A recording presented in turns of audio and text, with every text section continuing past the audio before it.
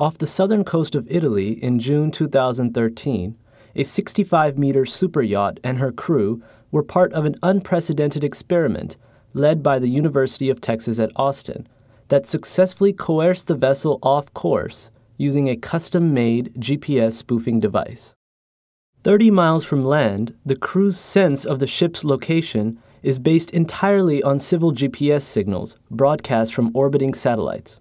A UT student, serving as the attacker, commands the spoofing device to transmit faint counterfeit signals towards the ship's antennas.